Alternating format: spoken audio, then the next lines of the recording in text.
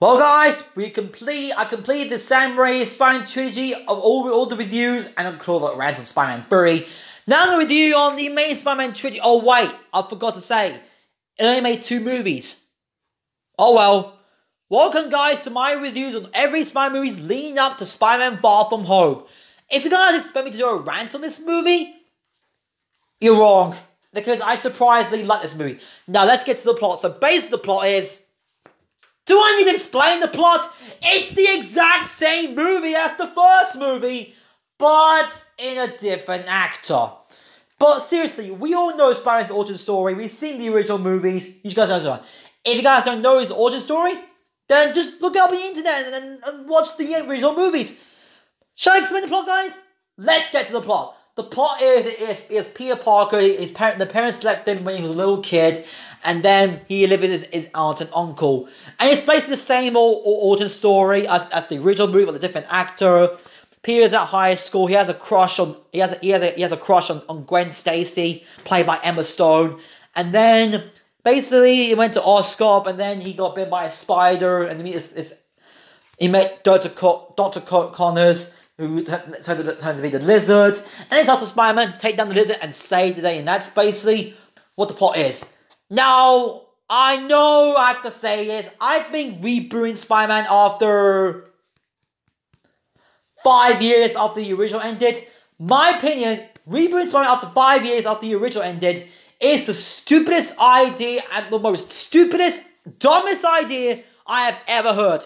You can't reboot Spider-Man after 5 years after the original ended, which I think is stupid. What is this movie?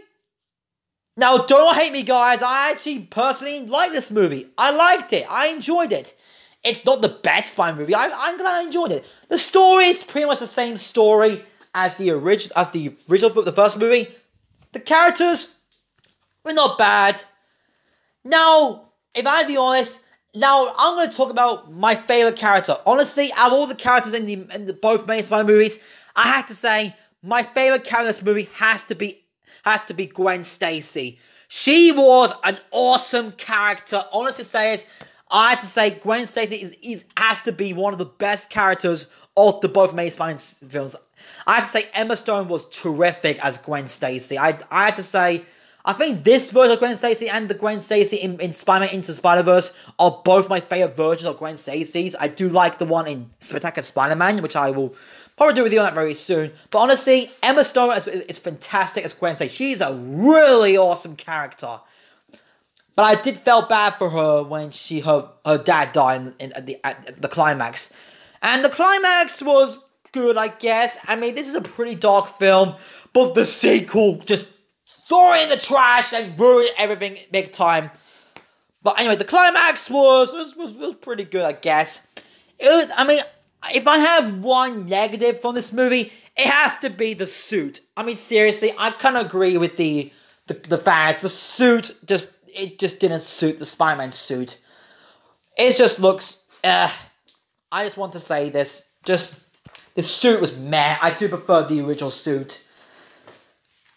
There's something else to say about this movie. I think it's a fun movie. I do enjoy this movie. I had to say Peter and Gwen Stacy's relationship is phenomenal. It is a fantastic relationship in these both films.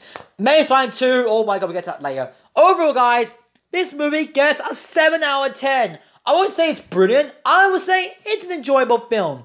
I know Harry Thompson Inside fans hate this movie, but I totally don't both respect your opinion. And my next one is, oh boy, we'll get to my next video. Is an extreme rant on the amazing Shit Man 2. Oh boy, we'll get to that soon.